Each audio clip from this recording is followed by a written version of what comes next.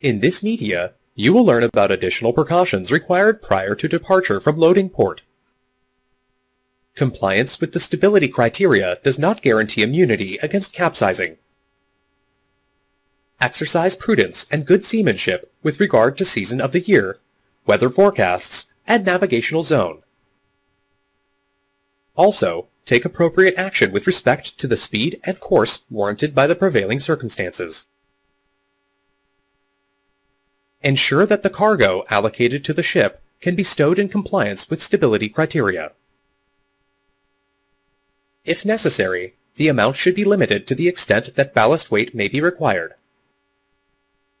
Take care to ensure that the cargo and sizable pieces of equipment have been properly stowed or lashed prior to the commencement of voyage.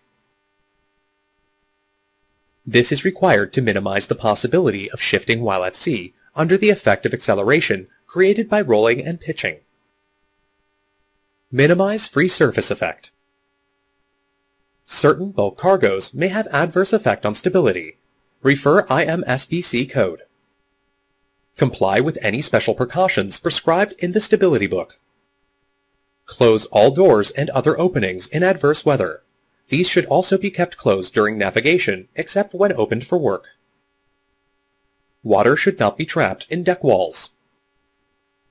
Allow for absorption of water by cargo, icing, and consumption of fuel and stores during the voyage up to the next port, when calculating the departure and arrival stability conditions. Ship should be upright before departure,